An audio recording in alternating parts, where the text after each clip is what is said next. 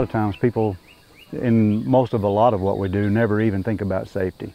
And so when they're thinking about fire, a lot of times people are just concerned about getting the fire implemented and the procedures about fire, and they never give it a second thought to what they're wearing when they actually get out there and light a match. And it's extremely important. And some of the reasons I want to tell you why is just kind of starting, I like to kind of start from a foundation, and that's really footwear. Boots like I've got on, or boots like this, are really good examples of boots to footwear to wear during fire. This pair of boots I know has been used in fire a lot, and they've probably had lots of burns under them, but they're leather. They got a good heavy sole on them, and that's to protect you from the heat, and or sometimes you never know when you might have to use your feet to extinguish small fires along the fire line or anything along those lines. And so if you've got heavy leather boots for wearing and during a burn, that's the foundation of the clothing. So a lot of people also don't give thought. I mentioned this as leather footwear. You sure don't want to wear tennis shoes or anything that are made out of synthetic fibers. That's a big no-no, because if that gets hot, it melts and or burns. And I don't know which would be worse, whether you have some hot synthetic material melted to conform to your skin, or whether it burns up and burns you. Or both of them would be bad, and so that's bad news. And the same goes with the rest of your clothing. There's a lot of clothing available out there. Everything from flame-resistant clothing that you can get at a lot of ag product stores, and they're kind of a denim color, or you can get some of them. This is an example of a flame-resistant jacket that's in bright yellow. And I mentioned the colors. There's yellow and orange that people can wear too during burning, and that's a visibility factor. If some people are wearing what I'm wearing, or they're wearing a brown shirt or something along those lines, or a coat, sometimes hard to see them in the smoke and then when you're active in the fire. So these bright colors really help. But this is a flame resistant jacket, and they're available commercially pretty readily at farm supply stores. You can get a two-piece. You can get the pants and the shirt, or you can, like you said, get the jumpsuit. I really just view that as a personal preference.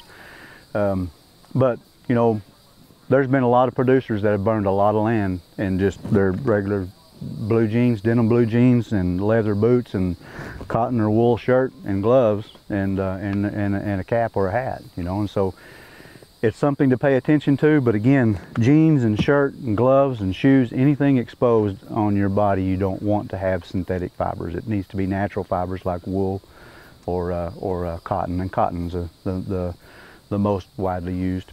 Cotton will still burn, but it'll just smolder for a little bit, and you can get it out.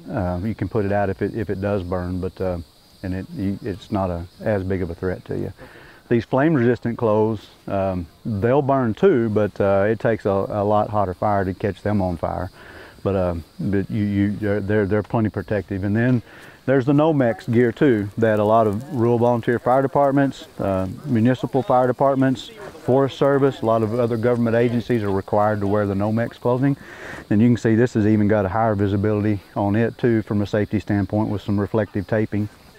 But this is flame resistant as well. I mean, it's pretty much flame proof. The Nomex clothing is, and so and you can see this has been used, and so you can purchase these too to wear. But a lot of landowners, I find, whenever we have prescribed burn crews or the Forest Service or somebody like that has requirements to wear these clothing, they have the misconception that they have to have this clothing to burn, and that's not the case. They can wear just what I'm wearing today, and I will be burning what I'm wearing today.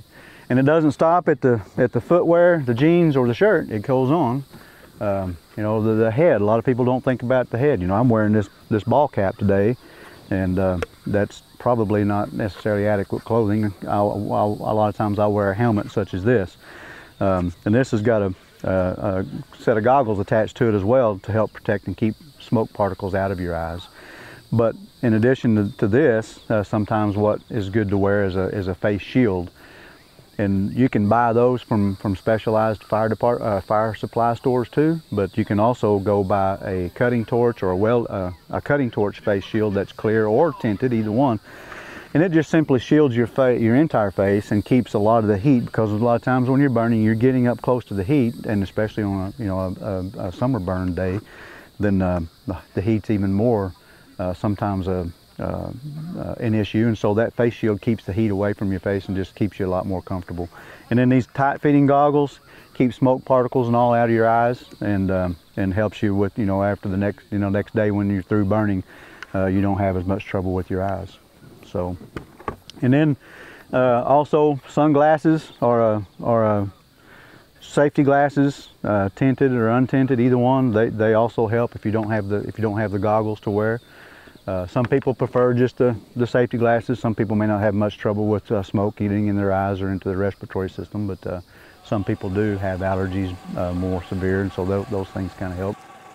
The other thing about eyewear with the sunglasses, a lot of people have to wear prescription glasses, and so one thing that they might think about is getting contacts. Contacts can serve much the same purpose as wearing safety glasses or goggles, in that they help keep a lot of the smoke particles out of your eyes too. So, if I would not encourage someone to necessarily take their contacts out in favor of physical glasses on their nose. It would actually be probably more protective to leave their contacts in.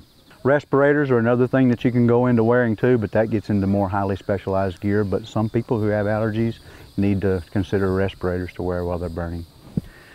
And then, last but not least is a good pair of gloves. Leather gloves, again, no synthetics. Preferably not. Cotton gloves will work okay, but I would rather have leather. When you're messing with the drip torches and a lot of other equipment, you get a lot of diesel on your hands, and so if you're wearing cotton gloves, that'll soak into your gloves, and leather is just a little bit safer. They're readily available and pretty economical too.